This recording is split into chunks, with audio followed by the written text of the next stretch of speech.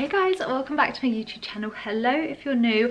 I feel like I start every Lee Stafford hair video talking about how nostalgic the brand is to me, so I'm not going to do that today, I promise.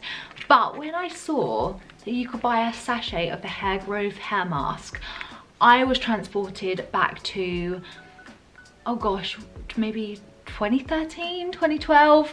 I first started my waitressing job. I got my own money and I spent it on products that I thought was going to make my hair grow.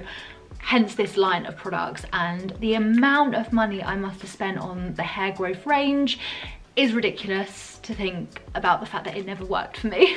My hair was such bad condition, not because necessarily the products, but I was bleaching it every 6 weeks, the bleach was overlapping.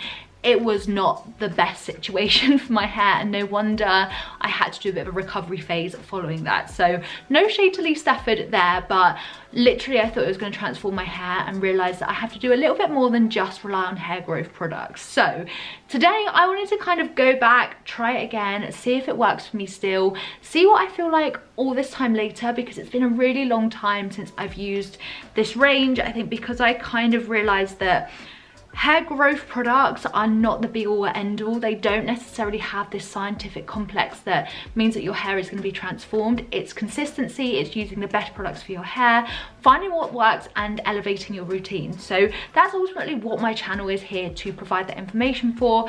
But I wanted to try again, and hopefully anyone else that's nostalgic about this product will join me in reliving our childhood a little bit. If you are still on the hunt for whether or not this works, I'm going to share with you my first impressions of using it. It's far too long ago. What, like 9 years that would have been? That's horrific, but yes, it would have been all that time ago. This, obviously, I'm not going to be showing you the fact that my hair's grown 6 inches after using this, but what I can do is tell you how this product feels now. And this type of product, generally, the more you use it, the better results you're going to get. So what I'm going to go and do is shampoo my hair. I've not washed my hair for about 5 days, so it's like needing a good wash and a good treatment mask. So let me go shampoo my hair. I'll be back. We can have a look at what the consistency is like, what the product's claiming to do, all of those good things. And of course, I'll show you at the end of this video, A, does it compare to how I remember it to be? And 2, is it worth adding to your routine? So with that said and done, let's dive straight into the video.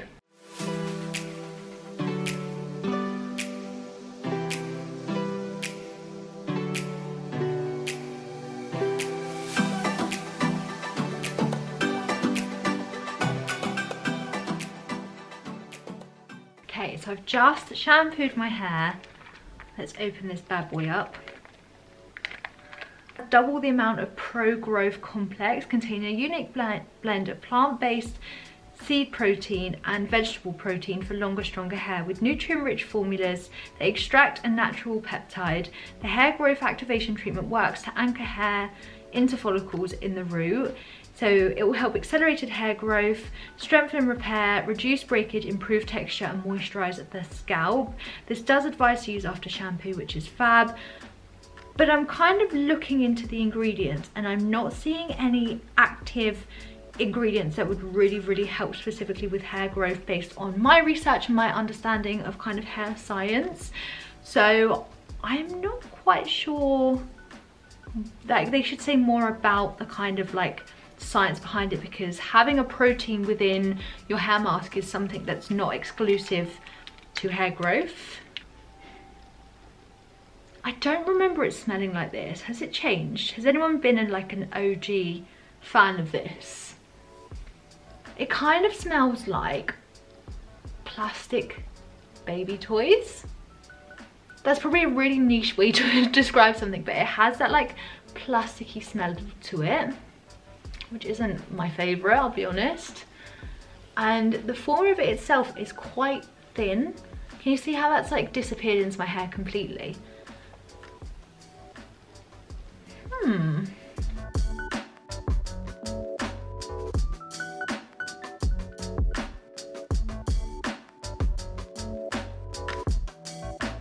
Okay, so I've got every little bit out of this sachet. This is 20 mils.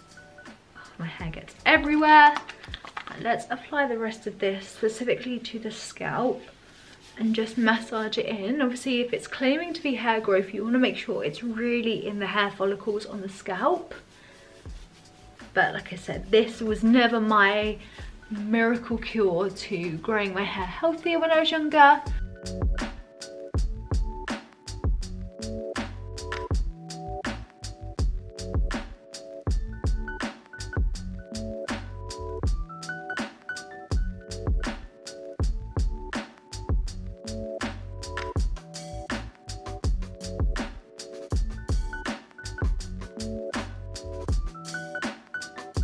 Okay, that's all applied, and yes, it's saturated my hair, but it's just a bit of a thinner consistency than I remember.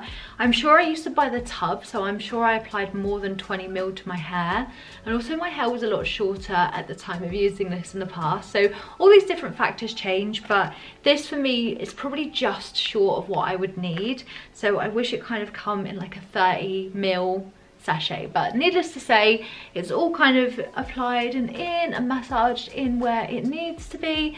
So I'm going to let this just sit on my hair for 30 minutes. We'll see if there's any change at that point. I need to do more in terms of understanding what makes this so particular, because it just says it fertilizes follicles and creates a healthy environment on the scalp to help amplify growth for hair that won't grow past a certain length. And that was my problem, but actually instead of trying to find something that has an active ingredient to help hair grow on the scalp, it was actually about, and this is my biggest learning over the last couple of years, is looking after my ends and preventing them from splitting. If your hair's not growing past a certain length, it's not because your hair's unable to grow. Chances are it's growing absolutely fine. It's the fact that it keeps snapping at the ends is where you're seeing it's not growing, because it keeps snapping and therefore is shorter and shorter. And so I would put a lot more emphasis on treating the ends. So that's hair masks, that's hair oils, to really hydrate and prevent kind of your hair snapping. I've done a video on how to prevent split ends. I need to do an updated one too, but that's kind of a consideration if you're looking at spending tons on something that just claims to help with hair growth. There's so many other things to consider that prevents your hair from being shorter. So yeah, with that said, I'm gonna let it do its things for half an hour. I'll check in, let you know before I wash it out, and we shall see what I'm left with at the end of this video. Okay, so 30 minutes has been and gone. There's some drying, but not actually as bad as I thought at this point. So as you can probably tell, it's still like super moisturizing my hair, super saturated, which is great.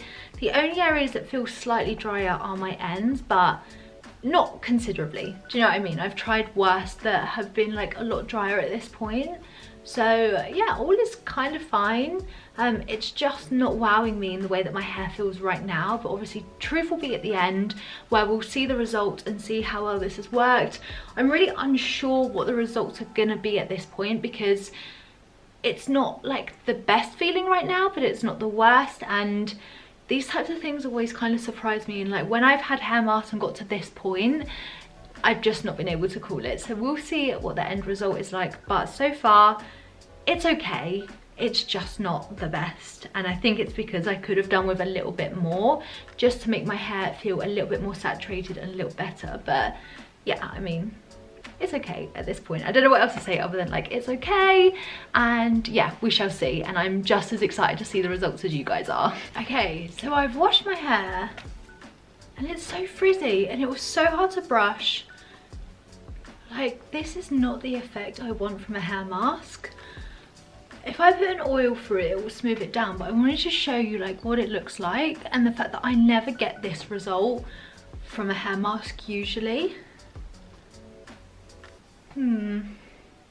Just not particularly like moisturizing and thick, and I've tried so many that are much better for my hair, and I just don't believe that this is the miracle product you need to grow your hair.